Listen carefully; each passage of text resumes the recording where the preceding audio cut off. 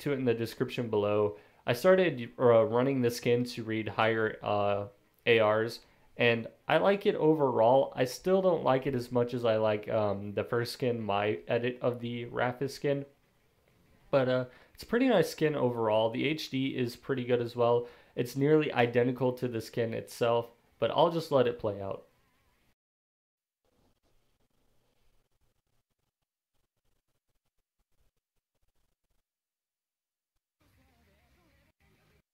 Just for Alright, so for the next skin, this is actually a hidden optimized skin. It's called Forged V7 Ocean. Now, hidden optimized means it's made just for hidden.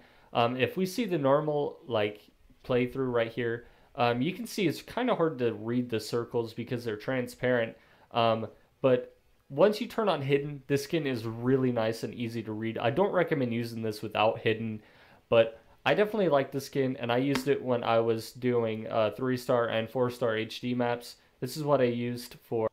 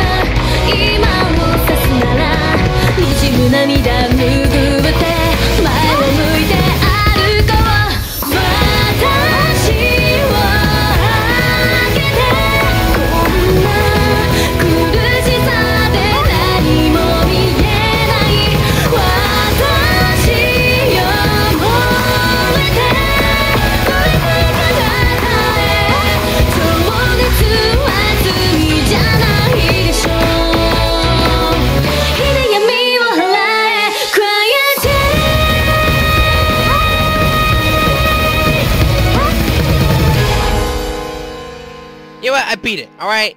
I beat it. I don't even care about the beat. What I get? What is this? Overconfident? Try to get goddamn You Osu.